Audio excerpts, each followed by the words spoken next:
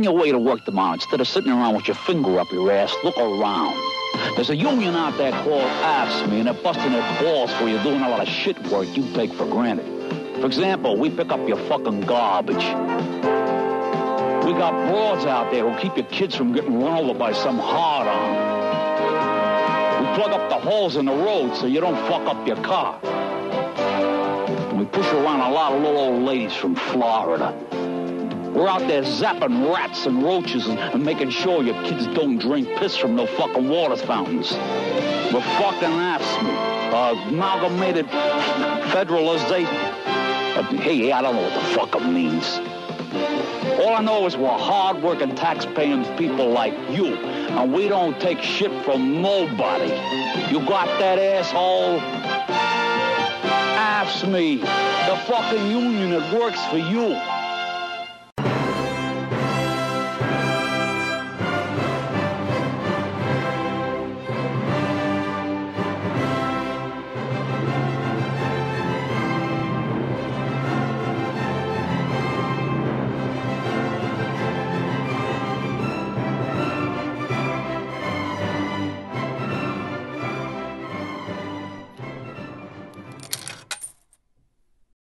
Welcome to the 9th episode of Franklin, the Cities Skylines series where I spend a week and a half watching Bongo Cat videos instead of making this video. The weekend, the 8-hour day, lunch breaks, minimum wage. What do these things have in common? People had to die to get you those things. Through strikes, sit-ins, and other organized labor action, labor won shorter hours, higher pay, and a whole extra holiday. By the way, stop honoring the damn veterans on Labor Day. They have their own day. Christ. This is the organized labor episode. Kind of like the liberalism episode, I'm going to do some generic building and talk at y'all, since this game doesn't really have any kind of socioeconomic simulation, so I can't, simulate a general strike or even a riot or whatever.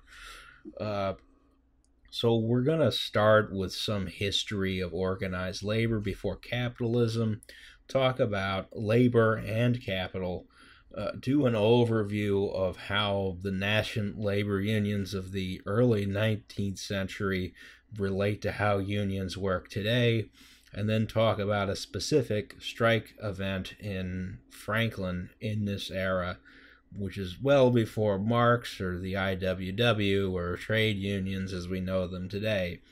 We're actually going to skip most of U.S. labor history entirely in this episode since, well, I got a whole series to talk about that in. So we're going to start with ancient history. It wasn't really labor, but it was organized. The first thing we could call a general strike happened in the Roman Republic, the Secessio Plebis, or rather the several of them. I don't know how to pronounce Latin. Please excuse my butchering of everything. So in the Roman Republic, which was the nominally democratic predecessor to the Roman Empire, there were two distinct social classes, the plebeians and the patricians. Patricians were said to be descendants of the first 100 Roman senators appointed by Romulus, who was the mythical founder of Rome, and they were almost always wealthy. Everyone else was a plebeian. Some plebeians were wealthy, but the vast majority were not. However, patricians could hold political office and could become Roman priests. Plebeians could do neither of those things, no matter how rich they were. So this division led to the first Secessio Plebis in 494 BC. A huge number of plebeians were in a massive amount of debt to the patricians.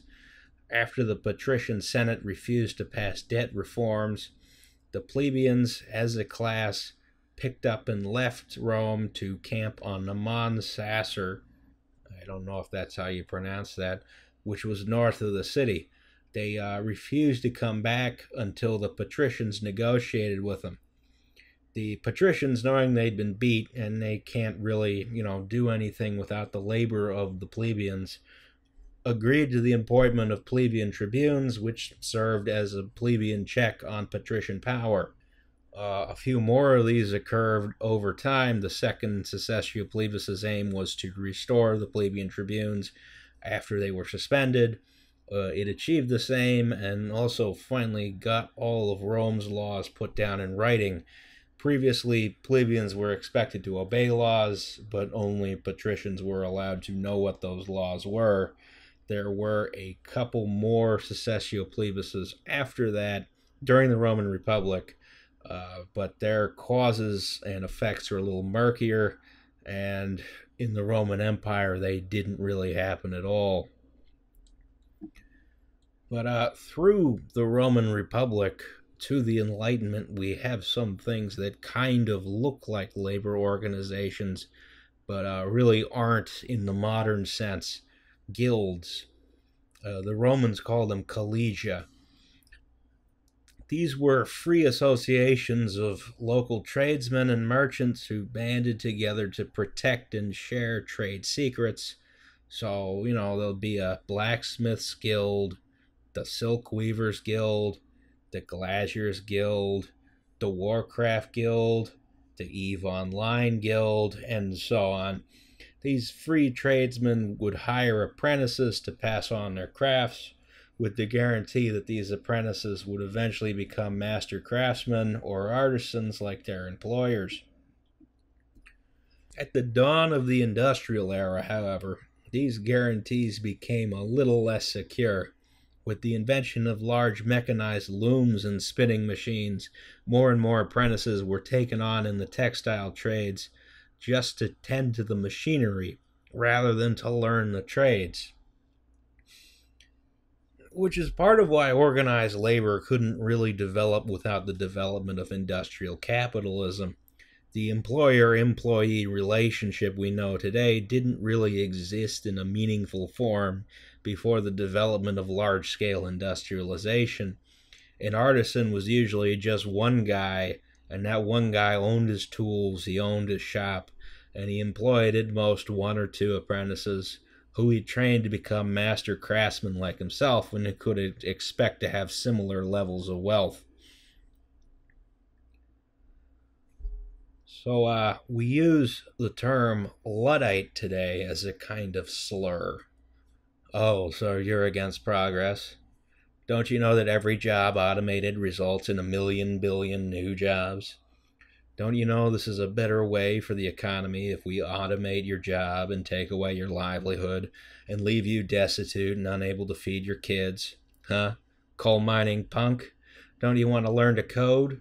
You'll be so employable at age 55 with beginner's knowledge of HTML, CSS, and MySQL in the bustling tech hub that is Shamokin, Pennsylvania, the Silicon Valley of Northumberland County.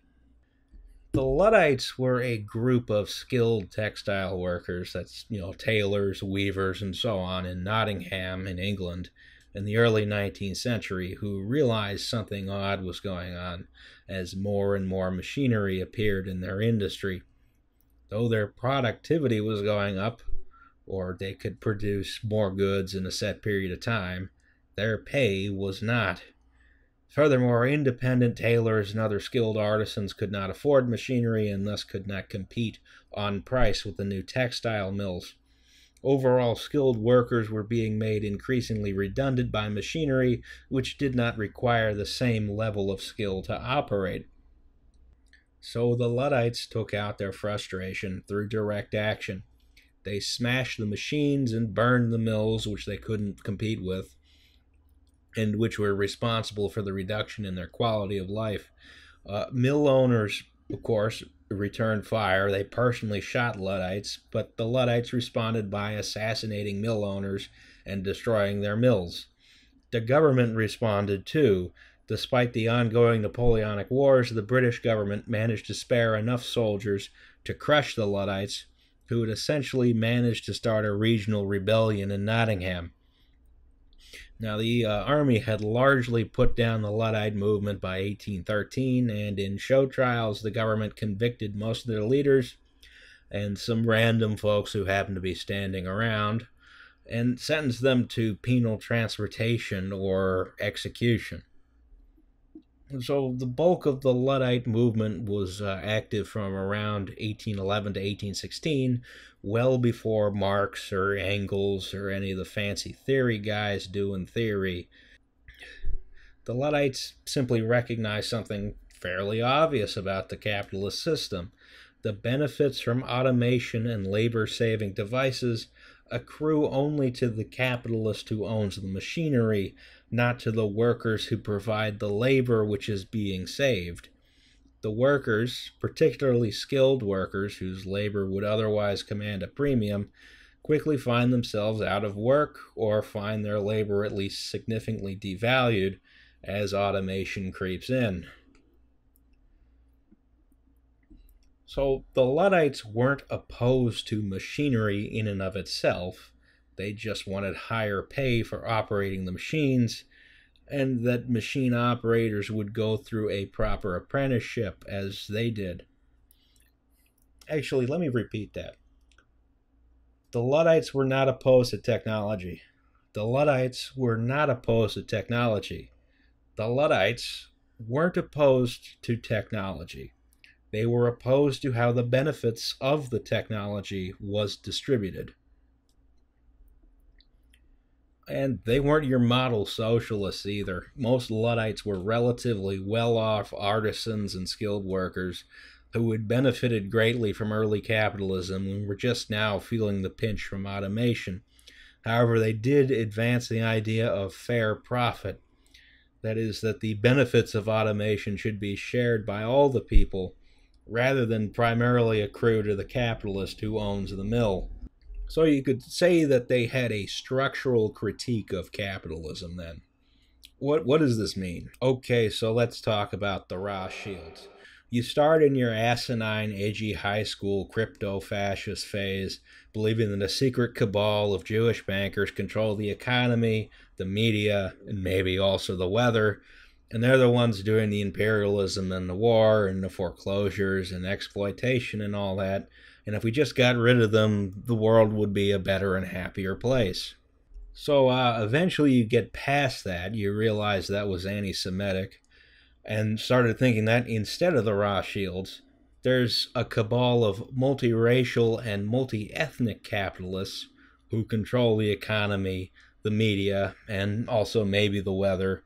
And they're the ones doing the imperialism and the war and the foreclosures and the exploitation. And if we just got rid of those particular capitalists, the world would be a better and happier place. Some people claim that they're against crony capitalism or corporatism and essentially put forth an analysis like this. The people in the system are bad, but the system itself isn't fundamentally flawed. This is usually then used to justify some insane right libertarian fantasy of deregulation and tax cuts, of course. So this second analysis, while less racist and anti-Semitic, is still basically the same as saying the Rothschilds control everything. It isn't a critique of the system of capitalism. The truth of the business is this: if you took out all the CEOs, the politicians, the small business tyrants, and replaced them with clones of Dr. Martin Luther King Jr., Eugene Debs, Rosa Luxemburg, and Jesus, the problems, unfair distribution of profits, exploitation, imperialism, so on and so forth, which are inherent to the capitalist system, would eventually reassert themselves anyway. The people in the system aren't the root of the problems. The system itself is. Though, of course, those who are empowered by and who benefit from the capitalist system will go to great lengths to defend it. Also, even capitalism can't control the weather, by the way. It can alter it, but not in controllable ways. Of course, that's another episode. What the Luddites were protesting by smashing the machines was the whole structure of capitalism. It was a socialistic protest well before Marx created what we now consider the foundations of socialist theory, and while they weren't a union per se, Their protests showed that a mass movement opposed to the injustices of the capitalist system was possible, even as capitalism was only in its early stages. The Luddites weren't the only labor movement in this time, though. So, in the early years of organized labor, trade unions and collective bargaining were both explicitly illegal. Organizing trade unions in the United Kingdom, for instance, could be punished by transportation or even execution. This didn't stop them from forming, though. This was because working conditions in early mills and other industrial facilities were almost universally intolerable. 14-hour days, 6 or 7 days a week were the norm. The wages for unskilled workers were kept at a subsistence level, and more industrial production could be done by unskilled labor. As industrial capitalism grew out of mercantilism, it took all the worst bits of mercantilism, subsistence wages, oppression of workers, so on and so forth, and made these conditions applicable to larger and larger segments of the population. And it's also important to remember that some of the other nasty bits of mercantilism hadn't gone away yet. Obviously, Franklin is a fictional series in a fictional state, but in our real-world counterpart, the Commonwealth of Pennsylvania abolished slavery in 1780, but the way it was abolished didn't help anyone who was already a slave. So the act effectively stated that anyone born to a slave after the act was passed was a free man, but anyone who was a slave at the time the act was passed was still a slave for life. Big whoop. So there were still slaves, entirely legal slaves, in Pennsylvania until the 1840s.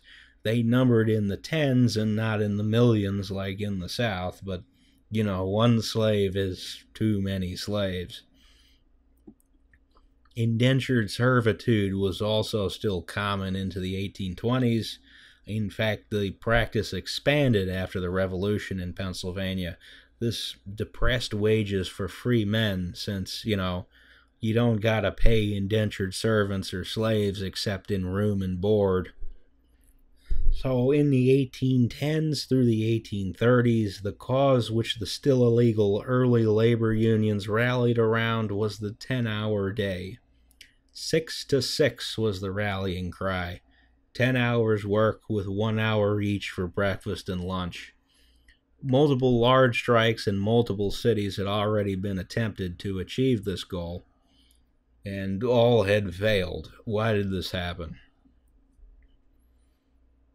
So, though we're talking about early unions here, before even their explicit legalization in 1842 in Commonwealth of Massachusetts versus Hunt, I think it's useful here to know about some forms that modern labor organization takes. So anyway, to find out more about unions, I went to unionfacts.com to find out some facts about unions. They say they have over 100 million facts about unions. Wow! Okay, let me find my union here. Oh, I guess they don't have facts on the IWW. Well, let me try this facts link here. Wow, unfair labor practices like mass picketing in such numbers that non-striking employees are physically barred from entering the plant. Gotta stand up for scabs' rights, am I right? Oh wow, unions donate money to political campaigns? Incredible. By the way, I wonder where unionfacts.com gets its money from. Oh, they don't disclose who funds them. So maybe unionfacts.com isn't the best place to go for facts about unions, so I'll try and explain in this video instead. So I put some kinds of unions on a sort of political spectrum here from left to right. So on your left you have your radical, socialist, or anarchist, or syndicalist unions. This is stuff like the industrial workers of the world and stuff like that. You're organizing workers of all kinds, in all industries, of all skill levels, everywhere, into one big union. The IWW wasn't formed until 1905, so we're well before that. But we're going to talk about some kind of primordial version of it fairly soon. These guys are taking it all the way to the point where the one big union is eventually supposed to provide social services and eventually supplant capitalism and the state through a general strike of all the workers. So effectively, the ultimate goal of the IWW is world domination. But it's world domination by the workers, so, it's pretty good. And the IWW was also unique in its era for being militantly anti-racist in its organizing, which was, to say the least, an oddity in 1905. We'll talk a bit about that in a few minutes and much more later in the series. A little less left than that is industrial unionism, where everyone in a single industry is in the same union. So in this form, anyone from an unskilled laborer to the guy with 3 years special training and 10 years experience on a CNC lathe or some other kind of specialized equipment is in the same union and the same bargaining unit even. You might have separate unions per industry, or you might not. At the end of the day, the IWW's one big union is a subset of this idea. However, the much less radical Congress of Industrial Organizations, or CIO, was primarily a federation of individual industrial unions up until its merger with the American Federation of Labor in 1955. A modern sort of industrial union is something like the United Auto Workers, where all workers in an auto plant are under the same union umbrella and on the same contract. But what's most common today are craft unions. So craft unions have a lot of problems. These unions are balkanized by craft or trade. So there's a sheet metal workers union, a carpenters union, a pipe fitters union, an operating engineers union, and so on. Skilled workers are usually the only ones capable of organizing these unions, and the premier craft union federation, the American Federation of Labor, or AFL, never had much interest in organizing unskilled workers. And since the merger of the AFL with the CIO in 1955, there are now hybrid industrial craft unions of unskilled workers. And by the way, unskilled is a hell of a loaded term. Retail workers in the year of our Lord 2018 have one of the hardest jobs out there. And these sort of hybrid unions are usually the first experience most people have with unions. A bastardized retail union in a grocery store or a rapidly declining department store, where you're given a portion of your already insultingly low retail wages to union dues for a union that doesn't care about you unless you have seniority, and your union representative makes Cheryl in HR look like Big Bill Haywood himself. It puts a lot of people off unions early, to say the least. So craft unions have a lot of problems since multiple unions may be operating under multiple contracts under the same employer. One union may have a grievance with an employer and go on strike, while another union on the same job isn't on strike. Theoretically, no union would cross a picket line, but union members scabbing on other unions isn't exactly unheard of, especially where there's already jurisdictional conflicts to begin with. Multiple unions give employers, or capitalists, another method to sow divisions between workers. They can divide them by trade or union local, as opposed to the more traditional method of putting workers against each other, racism. Oh, by the way, as an aside here, I haven't talked as much about race as I ought to have in this series, so most early trade unions did not allow people of color to join. So did a lot of late trade unions. Martin Luther King Jr. was making speeches to the AFL-CIO asking for their support, while large proportions of their affiliated unions were either segregated or straight up not open to people of color at all. Obviously he was speaking out against this. Segregated unions are a problem. Many strikes were rendered ineffective when whites organized a union which excluded blacks. So when the white union went on strike, non-union black workers kept on working. They weren't about to forego wages for the sake of the grievances of the whites-only union. This was a problem up to and including early socialist parties, before a coherent philosophy of anti-racism took hold.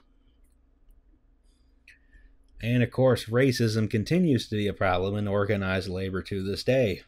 I mean, wherever you are, you can probably go on to Google and find 50 articles accusing your local trade unions of being too damn white, male, straight, cis, and those articles are usually correct in those accusations. But a good portion of these same articles are probably also claiming that the solution to this is to abolish trade unions in favor of some anti-worker right-to-work bullshit that won't benefit anyone but the capitalists. The point here is that, you can criticize how unions function without being anti-union. That's what I'm doing now. But the thing is, the more important point is, the capitalist class has used and continues to use racism to divide the working classes.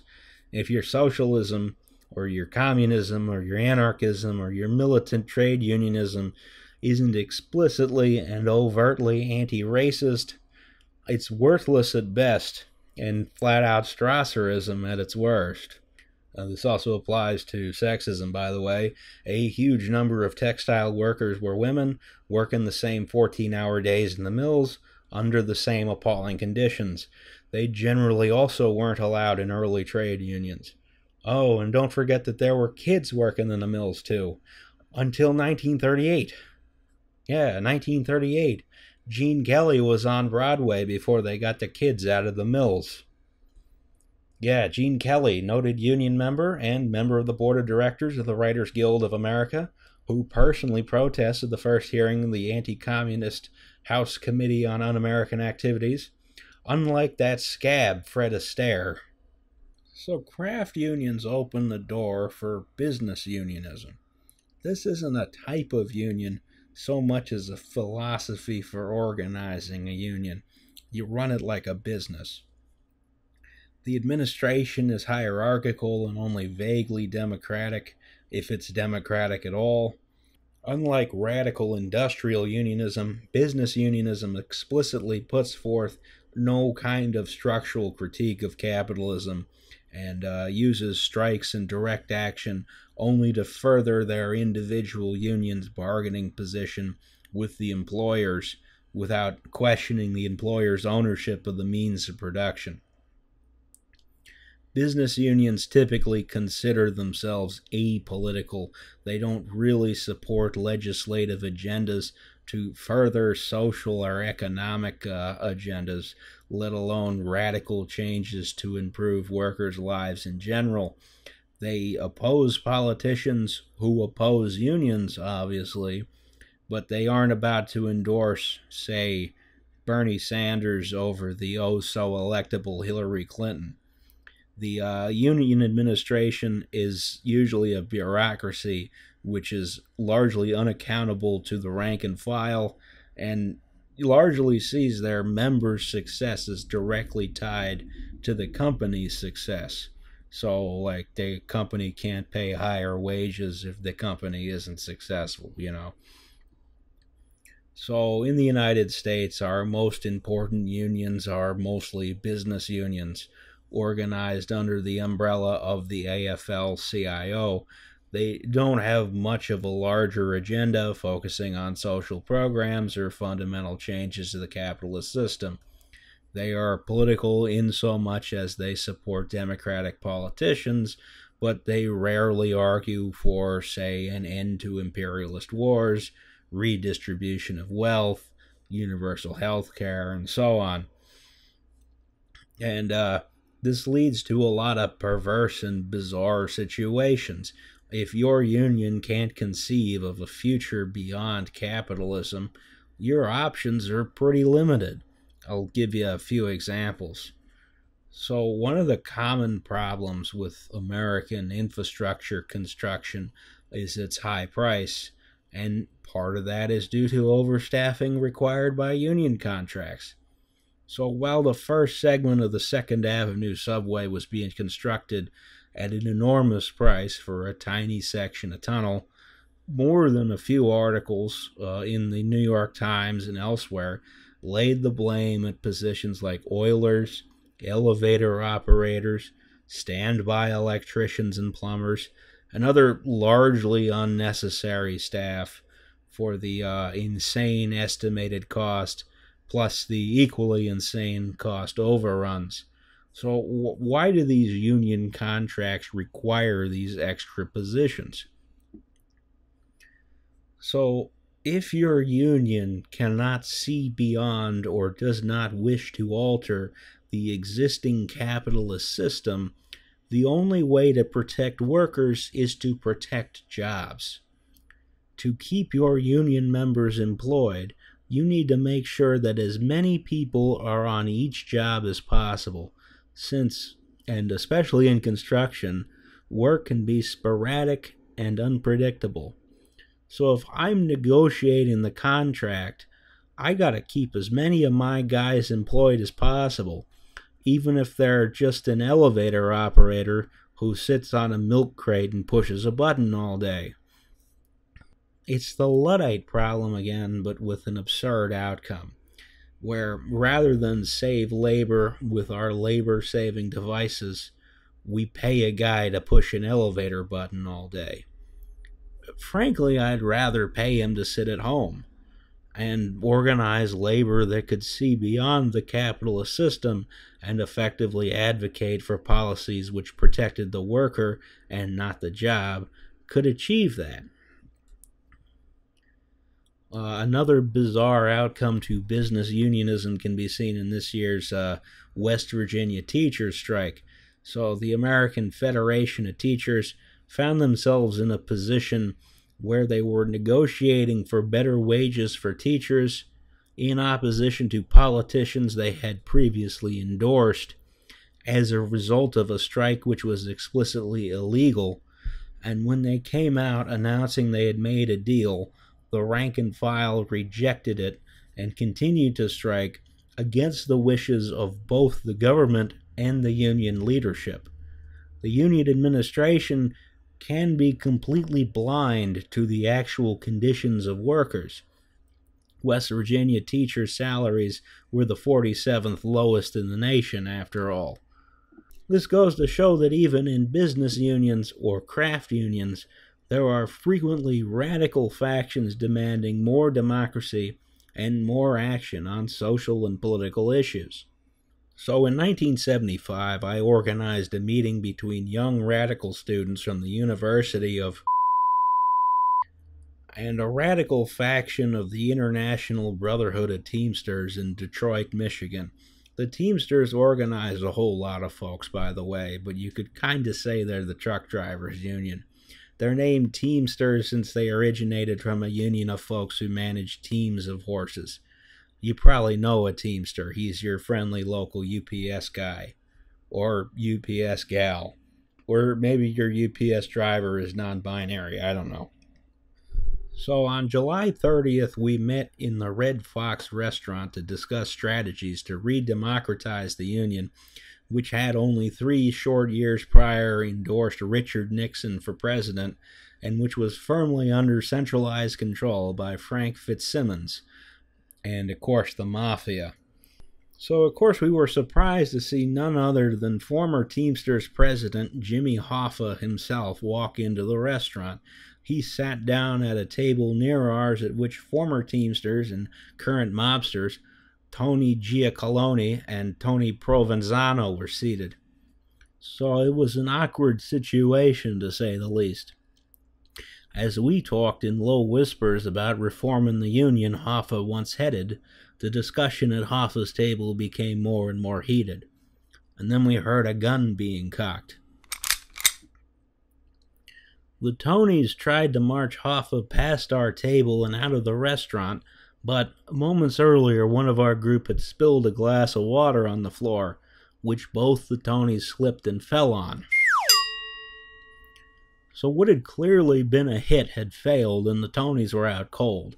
Realizing we had inadvertently saved Hoffa's life, but that the mob would surely try again, we hustled him out of the restaurant into a car and smuggled him across the border to a safe house in Windsor at the foot of the Ambassador Bridge, where the mob didn't have as much reach.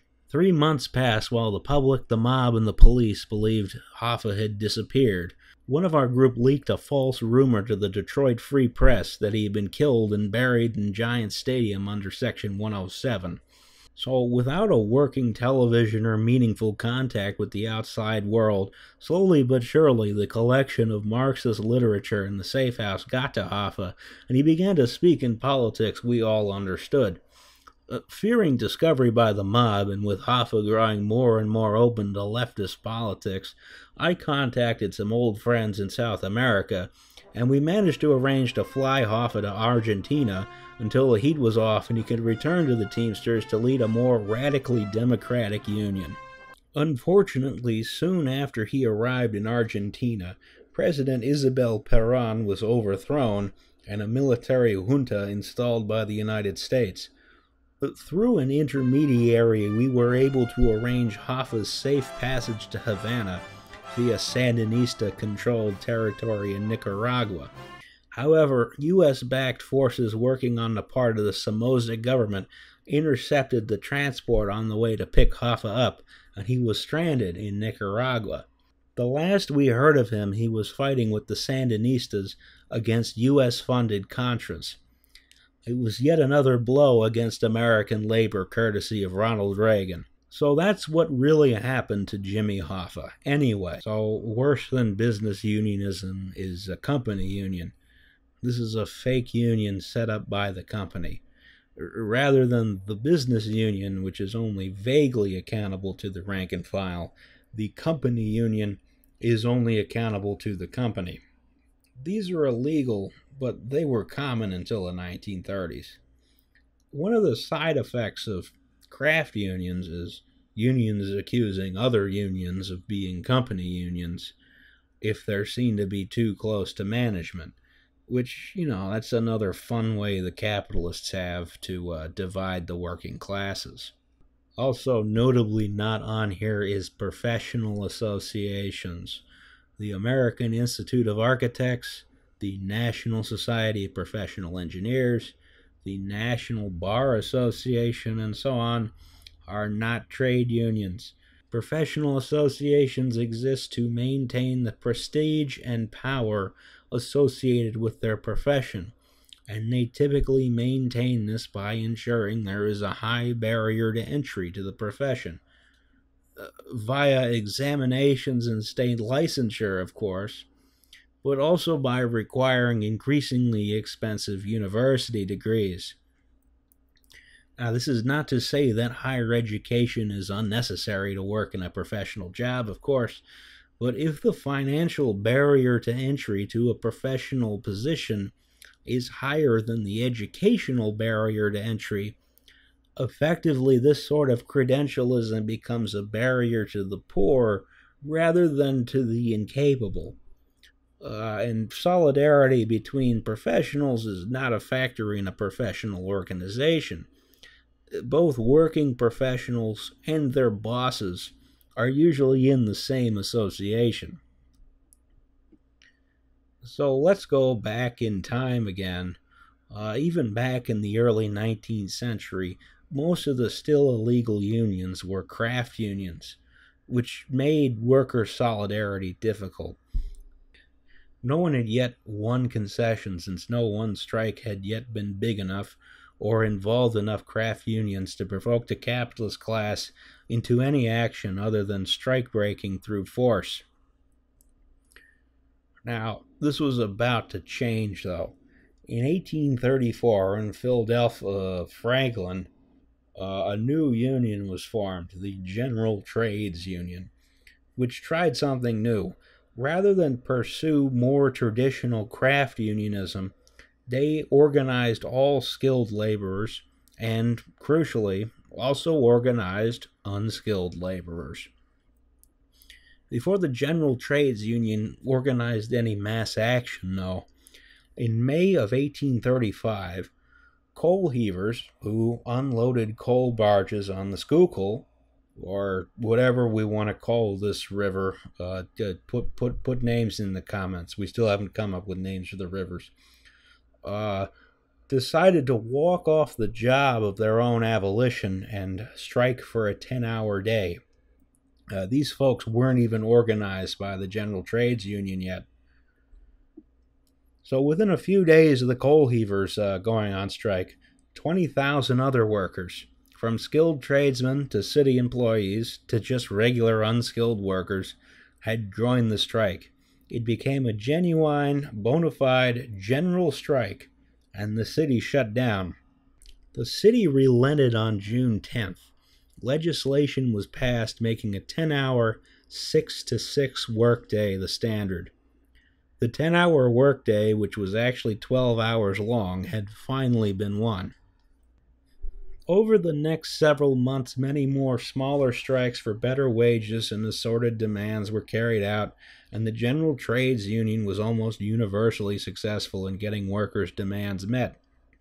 However, the success was short-lived.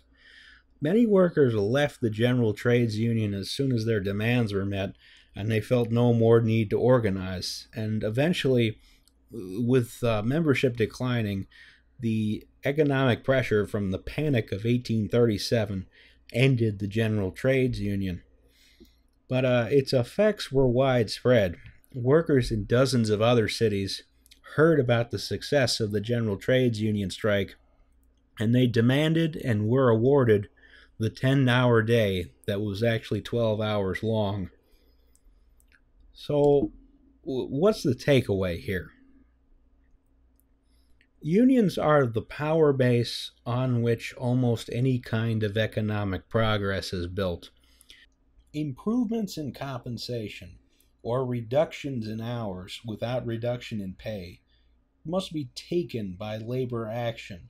They will not be awarded to the workers by the capitalist class for good behavior. I mean, John Maynard Keynes said we'd be working 20-hour weeks by now, and look where we are instead. The gig economy has destroyed both minimum wage and the 8-hour day. A huge number of us work in spreadsheet mines and email farms for 60 hours a week without overtime.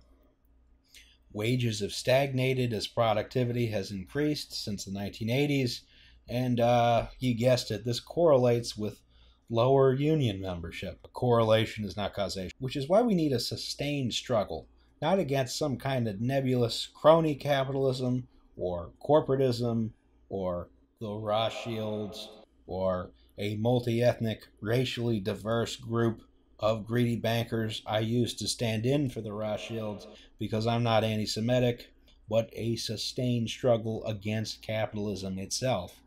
To do this, we need unions which can see beyond the confines of capitalism and advocate for real social and economic progress. So go join a union. Organize your workplace.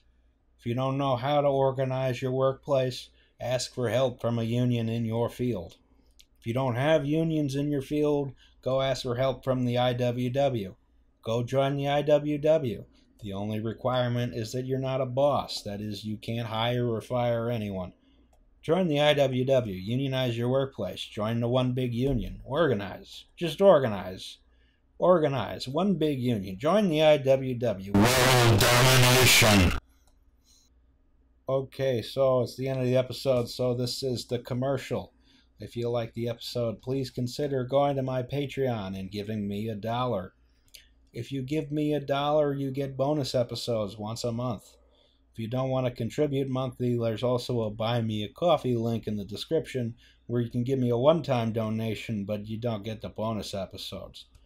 The next bonus episode is going to be on Killdozer, which was actually a zoning issue at its core. Though, obviously, I'm not going to only be talking about zoning because, it's Killdozer. I haven't worked this out completely yet, but we're going to have t-shirts soon. This design is by Jeremy Hammond from the Ballin' Out Super podcast, which is America's #1 leftist anime podcast. It's Robert Moses with an anthropomorphicized highway. I'll have more details about the shirts when I actually figure out the specifics of how I'm going to order them, but in the meantime, go over there and give Ballin' Out Super a listen. Follow me on the Twitter at DoNotEat1, or if you don't like social networks that allow neo-Nazis to join, follow me on Mastodon. That's Mastodon like the big elephant thing, not Mastodon like Macedonia. At DoNotEat at mastodon.social. Okay, now we're going to do the cinematics.